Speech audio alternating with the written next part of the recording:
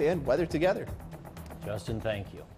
25 years, that's just a fraction of a lifespan for many buildings, but perhaps not the Bradley Center. Even arena officials say it's time to look to the future, and that's what happened today on the Marquette campus. The speakers came from all around the city, the country, to offer their 2 cents. Our AJ Bayapur was there.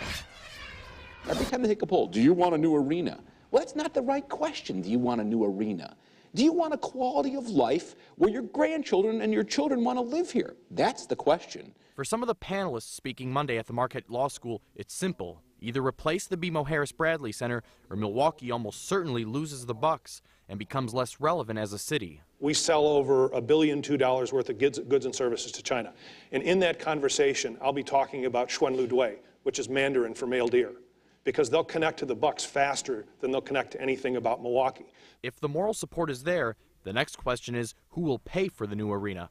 Sports economist Andrew Zimbalist has studied the construction of arenas and stadiums around the country. What these studies come to is the conclusion that it is not logical to believe that building a new stadium or a new arena or attracting a professional sports team to your city will have a positive economic impact. Zimbalist adds there are examples of new arenas giving their communities a boost, but those arenas were almost always privately funded, something Bradley Center officials don't think is realistic for Milwaukee. It just doesn't make sense. The revenue model doesn't make sense in cities like Milwaukee without some public contribution. Although discussions are at a preliminary stage, there's a limited amount of time left to find a solution. The chairman of the BMO Harris-Bradley Center board says the arena has about 5 years left as a useful, viable modern arena. In 2017, the Bucks' lease with the arena expires.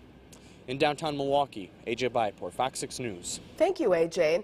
And in a statement this afternoon, the Milwaukee Bucks said, and we quote, "While the Bucks will be part of the conversation in the future, at this early stage we recognize the need for the overall community to begin the discussion about a new multi-purpose facility in downtown Milwaukee."